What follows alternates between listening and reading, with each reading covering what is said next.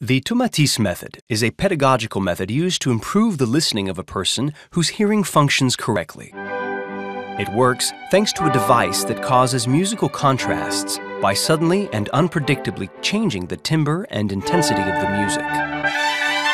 This effect will surprise the brain and trigger its attentional mechanisms. We say that the brain puts itself in the listening position. Sound is transmitted through air via the ear canal. It is also transmitted by vibration at the top of the headset. This vibration is called bone conduction. Bone conduction transmits the sound directly to the inner ear, thus preparing it to receive the sound transmitted through the eardrum. The switch to channel 2 causes the muscles of the ear to tense. Conversely, the switch back to channel 1 lets these muscles relax. Thus, the muscles of the ear are subjected to a gymnastic exercise.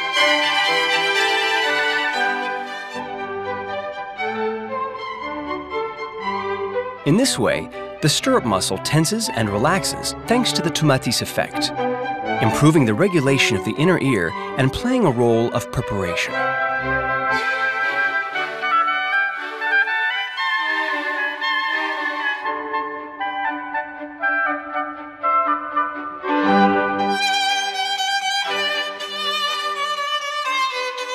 More generally, it is the entire auditory system that is stimulated by the sudden change of timbre and intensity.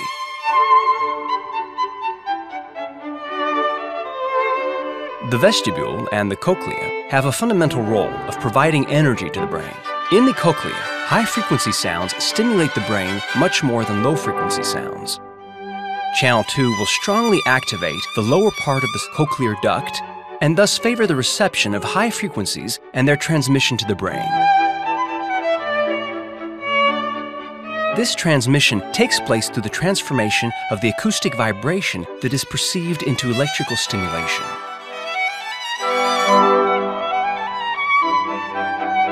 The electrical message is transmitted to the auditory cortex and the peripheral cortical areas that are directly connected to the prefrontal cortex.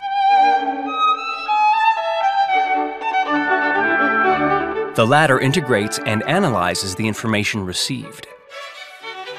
In return, this integrated information is directed back to the ear, favoring not only the perception of the acoustic information and the ability to focus on it, but also the improvement of motor programs concerning fine and gross motor functions. Thus, through this back and forth between the brain and the receptors in the inner ear, we can see that in reality, the ear is a sensory motor organ that plays a decisive role in our personal development. That is why the Tomatis method acts in a natural and non-intrusive manner on the auditory system and the brain. This leads to improvements in learning, attention, communication, reading, listening, sensory processing.